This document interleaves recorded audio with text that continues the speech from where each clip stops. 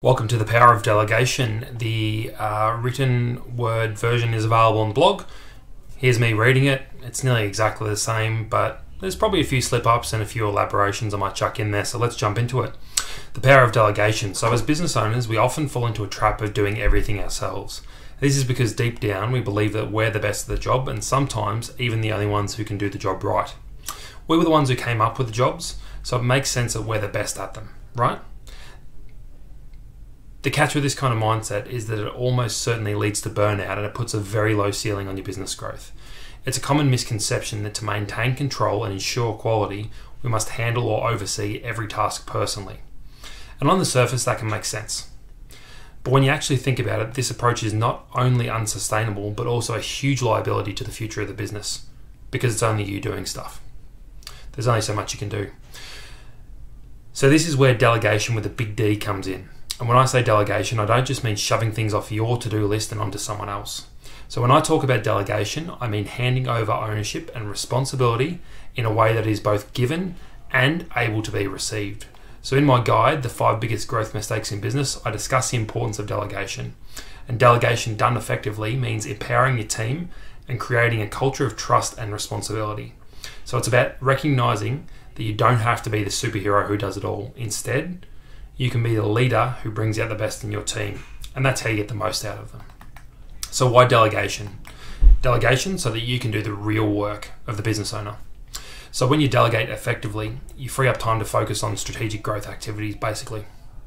So as a head honcho of your organization, you have a unique viewpoint. You're the only one who can see things from the top looking out, right? So there are certain high-level things visible only from your viewpoint, tasks that only you as the business owner can do. So these tasks include setting the vision, setting the direction of your business, building strategic partnerships, making significant business decisions, and basically having things in the right places. Because you're looking down on this, everyone else is in it, more or less. Or the lower down you move in the organization, the more in it you are. So you can't see these things. So by delegating tasks to others, you can devote more time and energy to these crucial areas of the business. And they're the ones that really make an impact. The benefit to you and your team. The benefits of effective delegation extend beyond just freeing up your time. Delegation also gives your team the opportunity to develop their skills and contribute more significantly to the business. When you delegate tasks, you show your team that you trust them. This trust can boost their confidence and motivate them to take on more initiative and responsibility. And that can really snowball from there. Cool. Humans learn best and they grow more effectively when they have the agency to make real choices and where there are real consequences at play. Now, obviously, you need people to be able to own things to have those situations. So think of all the huge, groundbreaking lessons that you have had as the entrepreneur, as the owner, the starter of your business. None of these would have happened if someone was watching over your shoulder and doing the work for you. Don't rob your team of that same opportunity to grow, right? So if you want the team to grow around you, you need to give them the chances to do these kind of things. So remember, your business is a team sport. In any sport, the team that plays well together wins, right? Team of champions, champion team, different things. Same's true in business. So when everyone on your team is playing to their strengths and working together towards a common goal, your business can achieve more than you ever could on your own. Pretty simple, right? How do I start? That all sounds good. How do I start delegating more effectively? Well, first of all, you want to start by identifying tasks that can be done by others or could be done by others with a little training and support. So this could be anything from administrative tasks to customer service to marketing activities. It could even be training and systems or process tasks. So yes, you can even delegate the process of delegation. Getting a little meta there.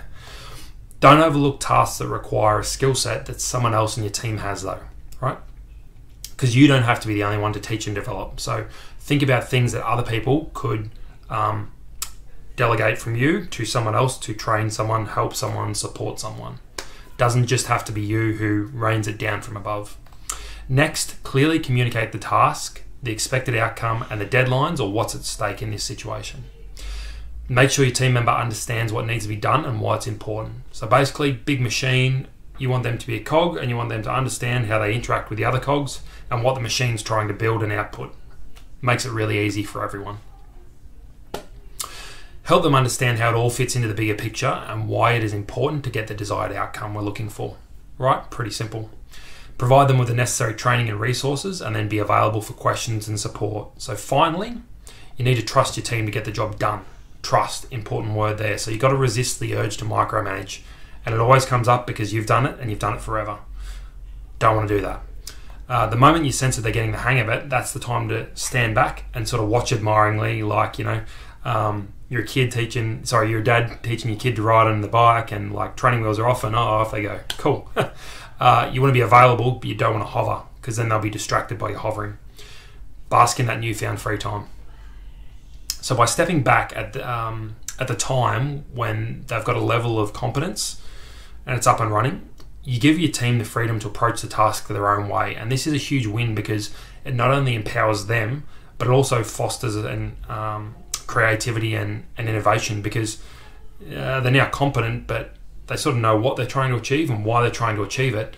They might have a better way to do it than you. And that's a huge win-win, right? So if you resist the urge to micromanage, you don't really fall into that.